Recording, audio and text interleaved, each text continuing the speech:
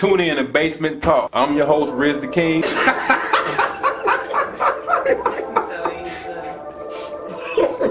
gonna get this man to say something stupid. This is G-Ray coming out of St. Louis. Get my phone. It's an argument about the right. Man, I'm telling you. So this is real life for me.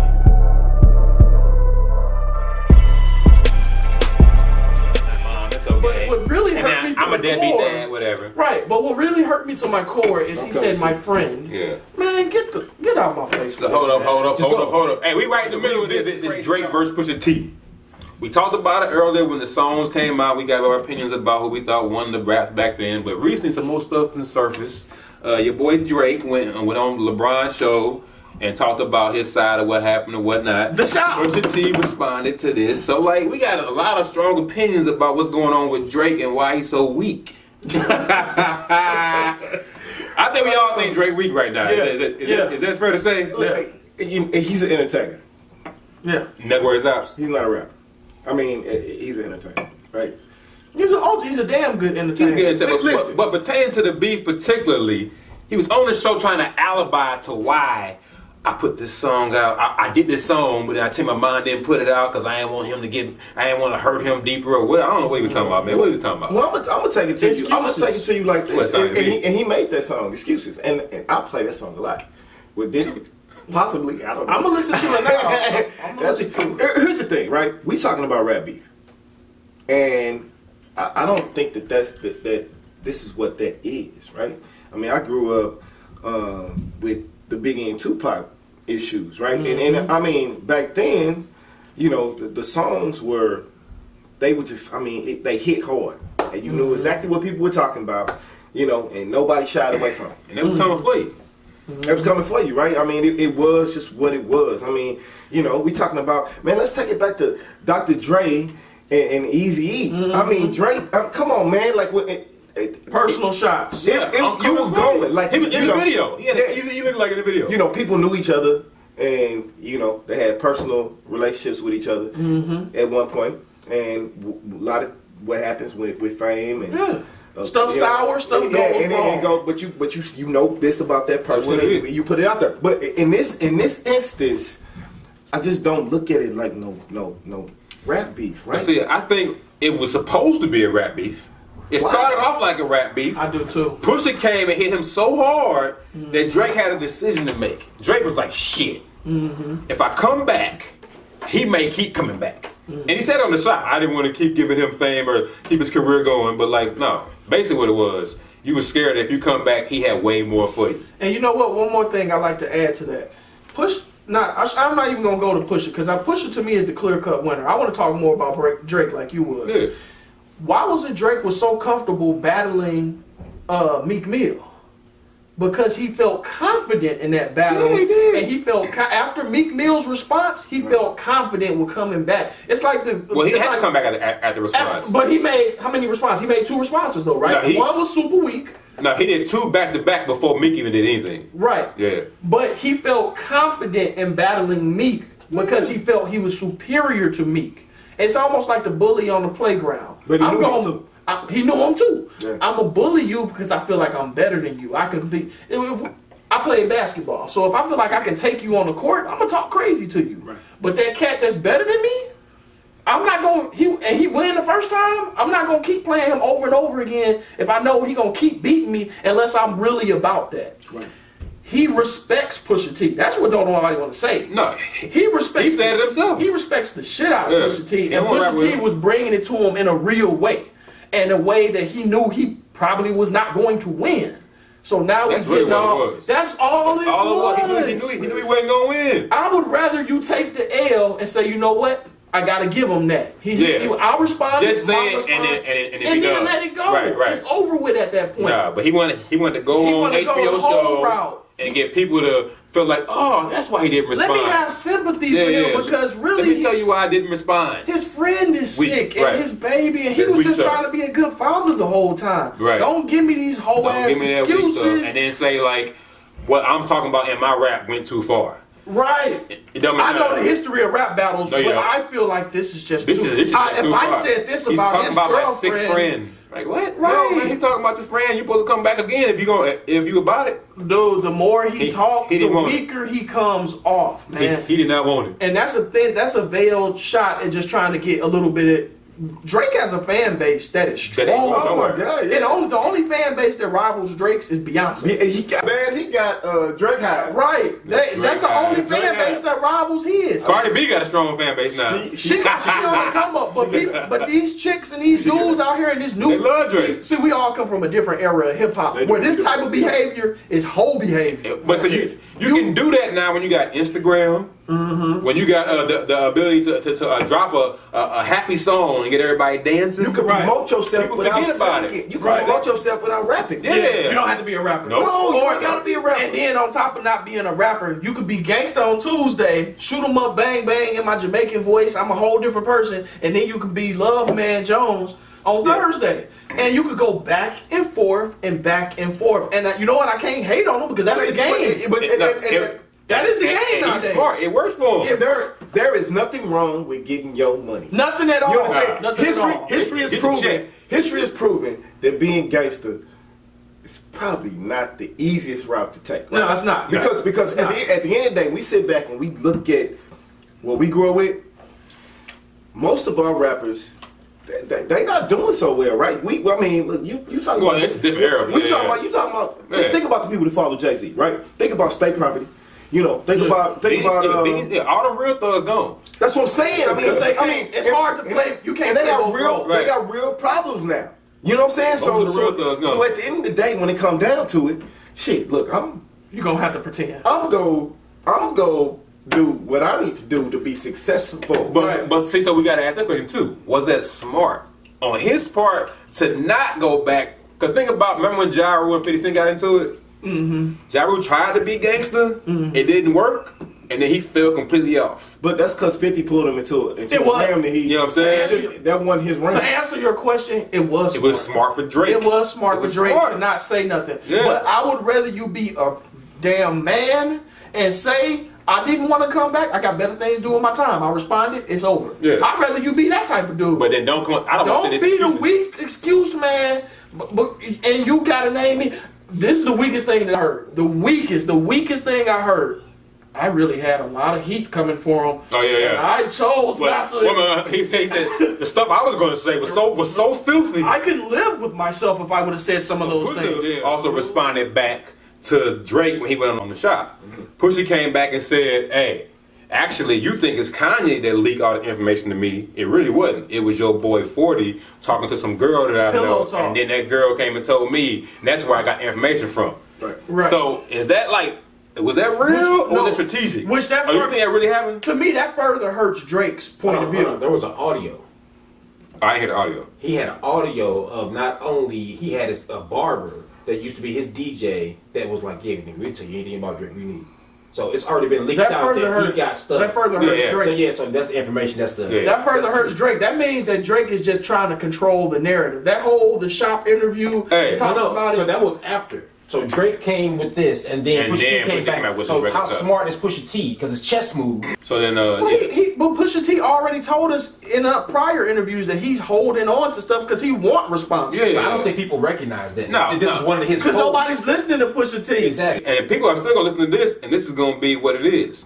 And think about this. Not to switch it up too much, but he did this on somebody's show who was the king of controlling the narrative. Exactly. Well, LeBron, like, "Hey, bro, you need to come on here. You need to get your story out here. This is gonna supersede anything." And you're right about that. He's the king of it. I just lost this series, but let me wear this bracelet. You know what I'm saying? So like, they didn't team up together because my hand is hurt, and I just want y'all to see. But Pusha is doing it right. On the fact that, hold up, bruh. Nah. Ain't gonna throw Kanye under the bus. This is what really happened. It's funny we talking about an HBO series as opposed to what was Pusha T? But she was on Joe Budden radio show. Yeah. So at the end of the day, when it come down to it, man, Drake is hitting more people. Right? I mean, for sure. Joe Budden got 100,000 listeners. This HBO show had millions of listeners. Right. That's why you know what I'm saying? that's what can't be underrated here. The intelligence of the people who are delivering the message. LeBron James is probably not even the most recognizable athlete. He might be one of the most recognizable people in the world. Humans. So if you get two of the most recognizable people in the world on any type of setting, show, podcast, anything, more people are going to see. For sure. And so Drake is not dumb. He know he has to answer for what happened this past summer. Like he just said in the thing himself, this is going to be a chink in my armor for the rest of forever. Why would he think that? He knows he lost this battle. Right. So he has to. He knows it's only a chink though. It's only a chink. That's what I was saying. So he has to give people. He got to give people a reason. Right. What happened? Right. What's the reason you went out so weak? Man, and you ain't. And that's the part that I just don't agree with. But everything else, to your point, Roz, is very intelligent done, very smooth, very to the point. He got a reason for everything. Everything. Like he's real he controls the net. Those might be the two best guys at controlling the narrative in the world. Yeah, I mean that's the point. And Trump. I'm gonna say this, right? Like you do have you got that entertainer's life, and then you got that real life, right? You know, and honestly, I know myself personally, I'm an asshole. I mean, people you ain't the only one. But so you know, but at the end of the day, I don't want anything to affect my family and all that type of stuff like that. So you got to get to a point where you're strategic. Now, can I even put my thought process and how I can't at all. I can't. But you know, I'm not trying to build my base off of being a gangster rapper. Right. You know, that's what I was about to get on. He signed up for this. Not for gangster rap though. No, yes he did, because he makes certain songs that put forth a certain image. He don't do it consistently. Yeah, but if you don't think Drake is out here rapping gangster on some songs, he is. But if you go 85% of his songs are pretty soft songs. 85%. Okay. Yeah. I'm willing to accept that. But that other 15%, you can't. That's more material for cats like Pusha T to be like, oh, okay, you was talking like this at some point in time. But it's the difference between what you said. Right. He signed up for this. He joined this game. He ran with Cash Money and Wayne is serious about his lyrics. He done died off in his older age, but at a time Wayne was on top of this game. Right. But to your point that a lot of these thugs and gangsters have died off. Remember, at one point, 50 was also a real heavy hitter in this industry. Yes. Well, 50 was doing the same stuff that Drake was doing. He was R&B-ing it out. R&B-ing and he was gangster stuff. But it's hard to keep that title as #1 gangster for years and years and years. Us as men. 50 was more gangster than Drake all day. Yeah, I mean, of course, but he lived it. His brother got shot 9 times. Right. You know what I'm saying? Drake is Degrassi. Yeah, I mean, you talking about getting shot 9 times, making love 9 times. Right. Two different things. It don't make it don't add up. Kiki, do you love me? Yeah, obviously that's a real song. Because you ask her ass, do she love you? Obviously, she just tell you she love your ass. But I digress. I mean, at the end of the day, when it comes down to it, you know what I'm saying? Hey, that's stupid. I'm sorry. I got to go back to that. Drake is actually begging a woman to tell her that she loves him on the song. But you know what? We can laugh at that as men, but the women love that. When he dropped Scorpion, I didn't think Scorpion was that great of an album. I thought it was cool. I really did. I thought Pusha T's album was better. You know what? But women ate that shit up, and Odell Beckham loving the album, and people. He got a whole nation and a whole world doing a dance challenge. He ain't started up. I'm about to go on my rant. I'm about to say, all y'all sorry ass is the reason why these women are falling in love with songs. No, because they fall in love with songs. Hold on, that's never been that's been the case since the beginning of time. No, never that, right? Because when Teddy Pendergrass said turn off the lights and light a candle, somebody was turning off the damn lights and lighting the damn candle. So the ladies wasn't in love when LL Cool J said I need love. Listen, I get all that, right? But think about what it looks like today, right? We sitting up here, we talking about Drake and we talking about Pusha T. You know what I'm saying? Like, I mean, we talking about like. There's no beef there. Like they probably don't really even know each other. Back in the day, all the rap beefs, they really knew each other. It was really a problem there. Like if you really got a problem with somebody, I'm gonna sit here and tell you, just me personally, you know, if I got a problem with you, I probably can't be focused enough to put that on wax. Because I'm already thinking like, you know, you just said something about my wife. It's a certain amount of business. Their beef is definitely rap beef. It's rap beef. It is not real life beef. It's lucrative rap beef. It's definitely rap beef. That's why I see Kanye's part of it. And this is a moneymaker, right? I mean, they wouldn't be. It made money for both of them. Listen, it made money for both of them. That's what they doing this for, man. I mean, that's what they do. To a certain extent, yeah. You know, but it's pride. Men got pride. But I think it's still rap pride too. Oh, of course, man. Men got pride. It's still rap pride too. Like Pusha T feel like I am better at rapping than you, Drake. Right. And Drake may feel like he better than Pusha T. And I'm a more solid man than you. I'm more solid in this game. And that's what Pusha T questioned him on, and he was really hitting him hard. But you know, it's a very small fan base that's looking at that because everybody else. They not looking at the majority of the world. They care less about it. It's like being on YouTube. If you argue with somebody, well, man, Pusha T really eating them on this song. Drake got way more sales than Pusha T. That's what it comes down to. That's exactly. Listen, because I tell you what, Pusha T ain't gonna never come out with no key. And he's never gonna sell the amount of records that Drake does. So at that point, we talking about a different competition. At that point, you gotta start putting everything in perspective. Well, the rap purists know what Pusha T did to Drake, but that's not commercial. The commercial people outweigh the people like us who know the history of this game. Well, the difference is the people that's commercial are who actually run it. Exactly. They're the ones who's paying for the. I didn't buy no Drake album. You know what I'm saying? The people that's keeping him rich are the people he got to cater to. You can walk in the studio and you can give out 8 great songs, great grinding songs, right? And then somebody else can walk in the studio and they can give out these songs that they know that these people gonna buy.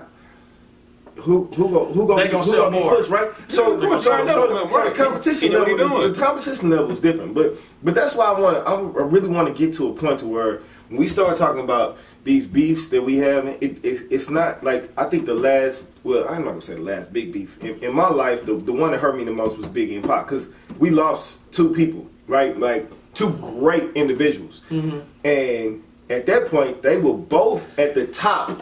Well, that one went too far. But since then, what they taught the game is, and that's I think this keys into your point. Ever since Biggie and Pac, people had to take a step back and say it's not worth your life. Yeah, of course. Let's just make it regular rap. We wanted to just be on wax, and we wanted to be rugged, and we wanted to be wordplay. But we're not gonna let it get to that point again. No matter what I say on this record, I'm not gonna do it. That's why Nas and the Jay-Z, who went at each other after Biggie and Pac, they went at each other. They did, but they also mended